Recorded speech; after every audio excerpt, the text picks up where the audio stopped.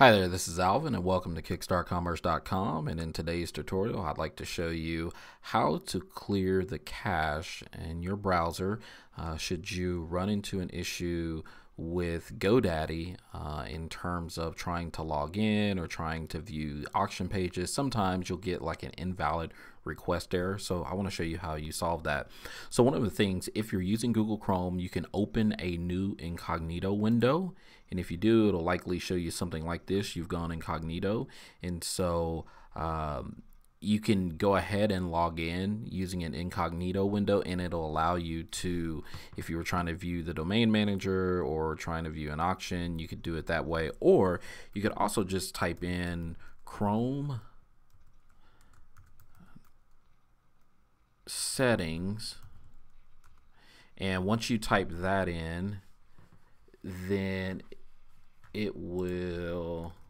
should take you to a Chrome settings page, which looks like, and I'm going to pull this in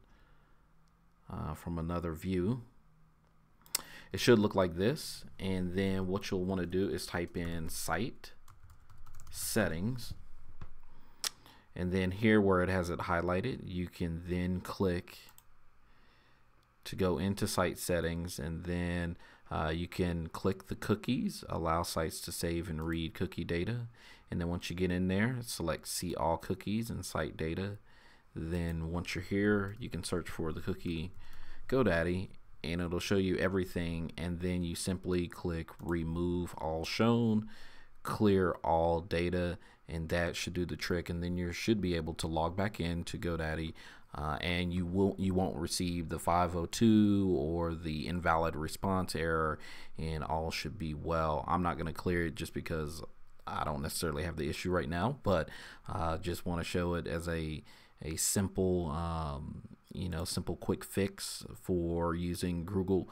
Chrome, and that's the way that you fix the GoDaddy invalid response error. So if you have any questions, certainly feel free to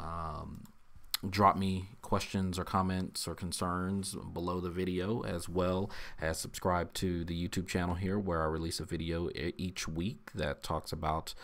tips and tricks for WordPress,